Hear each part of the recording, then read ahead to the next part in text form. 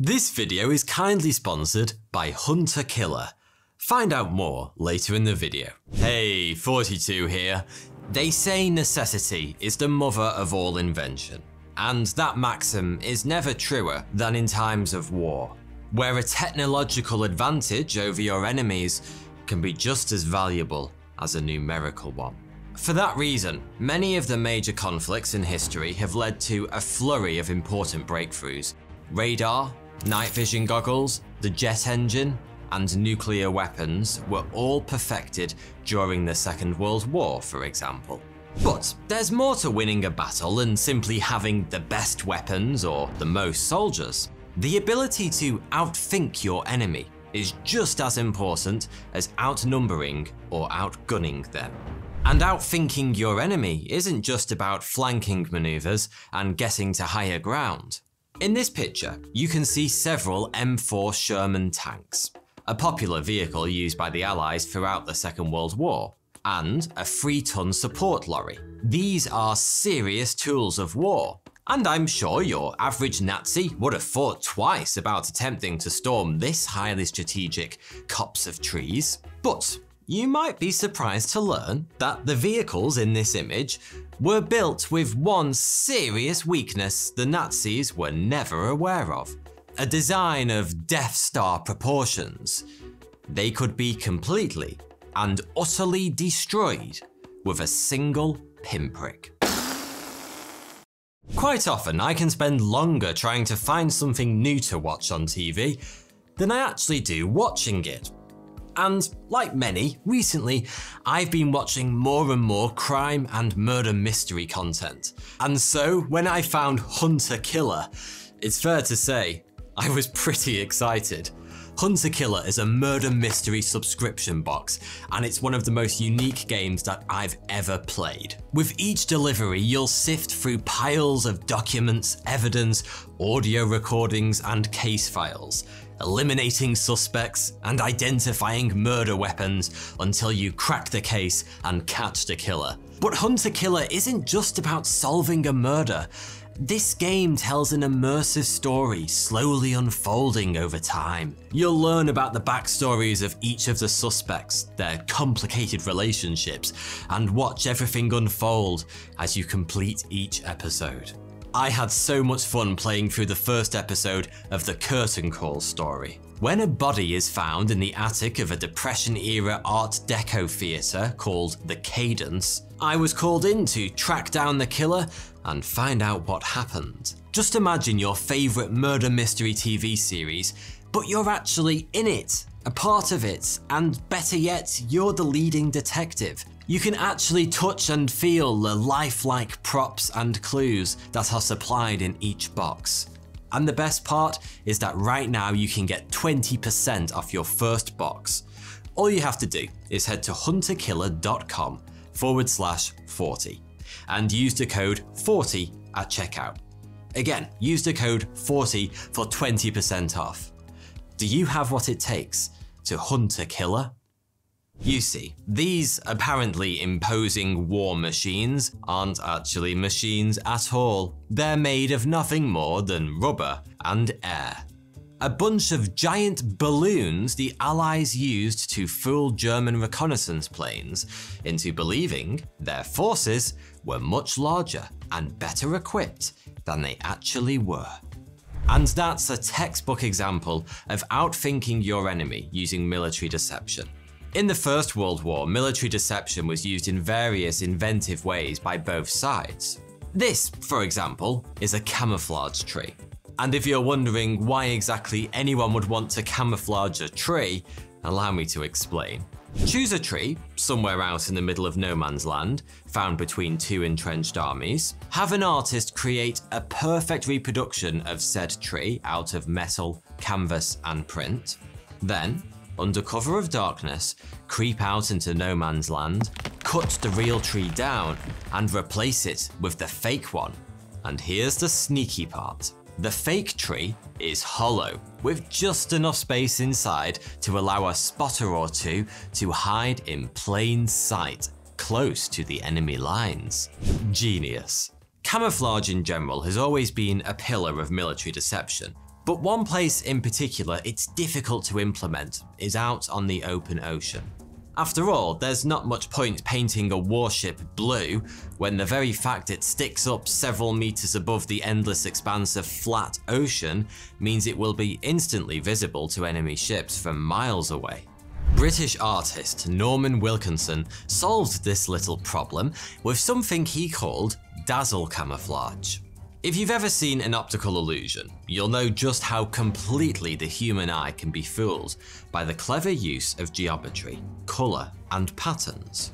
Dazzle Camouflage took advantage of that fact by turning entire warships into giant optical illusions, so as to make it difficult for enemy ships and submarines to accurately assess their speed and heading, crucial factors for lining up an attack run or torpedo strike. During the First World War, literally thousands of battleships were bedazzled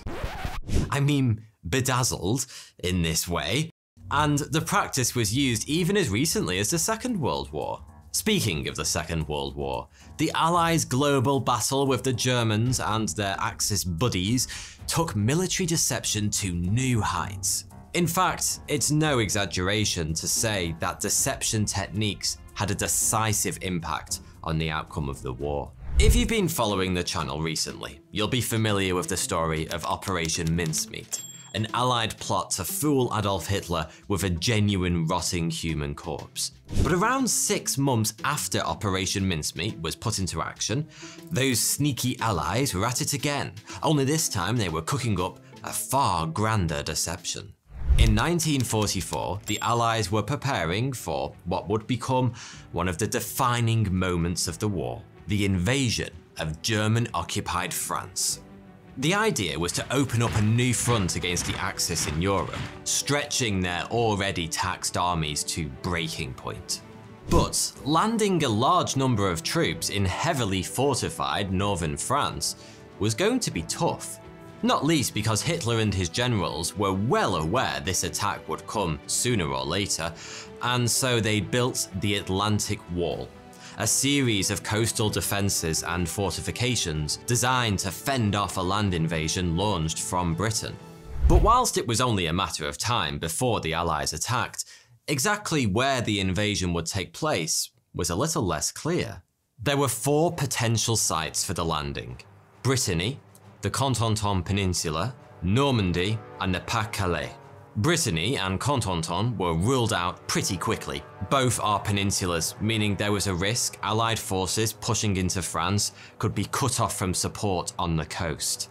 The Pas-de-Calais was arguably the most sensible point of attack, being significantly closer to the south coast of England than the other sites. But for that reason, it was also the most heavily defended part of the French coastline.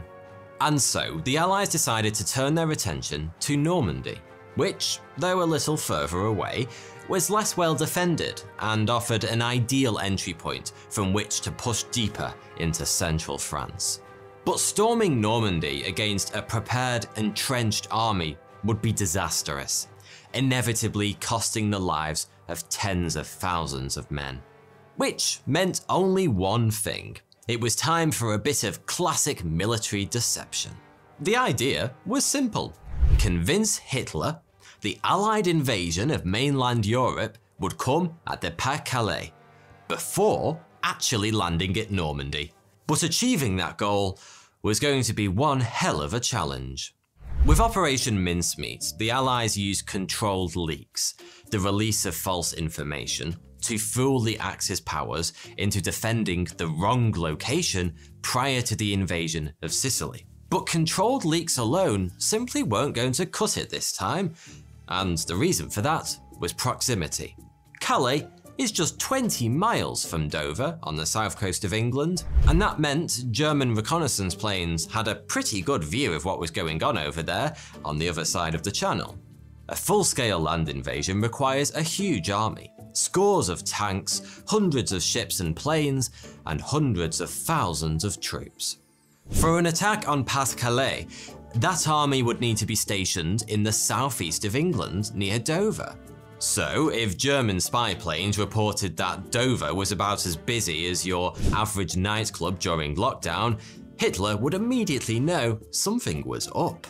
It was time to start pumping up those inflatable tanks, because the Allies were about to conjure an entire field army of more than 100,000 men, literally out of thin air. As well as inflatable tanks, fake aircraft like this one were built by the hundred and positioned next to equally fake landing strips and various important looking but fake equipment.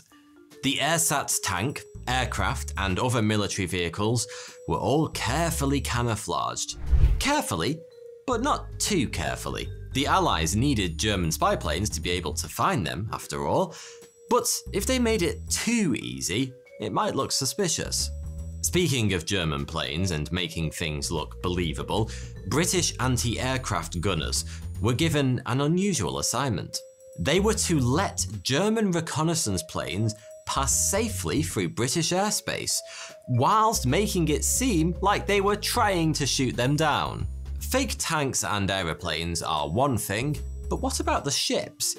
An invasion force would need to be supported by hundreds of landing craft, and unlike tanks, inflatable ships bobbing around on the water were unlikely to fool anyone, even at a distance. The problem was, landing craft were big. How the hell were the Allies going to make fake versions of these beasts that looked genuinely convincing from the air? Actually, the landing craft in this image are fake. These three were moored up in the Thames estuary, just waiting to be seen by German reconnaissance planes in the lead up to the Normandy landings. But hundreds were built in total. They were nicknamed Big Bobs and were made from scaffolding tubes, wood and canvas, all floated on 40-gallon oil drums. They were delivered like giant IKEA flat packs from around the country and could be built by a team of soldiers in just 6 hours. And I'm sure you'll agree, they look pretty bloody realistic. I'm having a hard time believing they're fake, and I made this video. To complete the illusion of a huge invasion force preparing for war, all these fake vehicles were supplemented by a sustained campaign of hundreds of thousands of coded radio messages sent all around the UK. These signals were carefully designed to mimic the kind of communications you might see from a real field army gearing up for battle. By this point in the war, Britain had amassed a large number of double agents that the Nazis believed were loyal to Germany, and these two were mobilised en masse to support the idea of an invasion in the Pas-Calais. To put the icing on this giant fake cake, General George Patton, the Allied commander Hitler and the Axis powers feared the most, was personally brought in to lead this non-existent army, which was dubbed the First United States Army Group, or FUSAG. Patton, known as Old Blood and Guts, had established a fearsome reputation in various battles in the Mediterranean earlier in the war. And he was exactly the kind of heroic commander the enemy would expect to lead the invasion of France. Now, it might seem like a bit of a waste to put a man like Patton in charge of an army that didn't exist, but unbeknownst to Hitler and co., Patton had actually been temporarily removed from battlefield command at the time for slapping 2 battle-shocked soldiers after the invasion of Sicily. Giving Patton command of FUSAG allowed the Allies to make use of his reputation whilst he was otherwise out of action. It also probably didn't hurt that non-existent soldiers can't get battle-shocked, and they don't much mind being slapped. In one final sneaky, brilliant act by the Allies, a German POW being sent home not long before the invasion was led through what he believed to be Kent in the southeast of England, which he saw with his own 2 eyes was swarming with troops, tanks and supplies. In reality, the British had taken the man through Hampshire, and what he'd actually seen was the real invasion force that British General Bernard Montgomery was about to lead to Normandy. This multi-pronged deception was collectively known as Operation Fortitude South, and it was a truly colossal undertaking involving masses of resources and a giant chunk of wartime cash.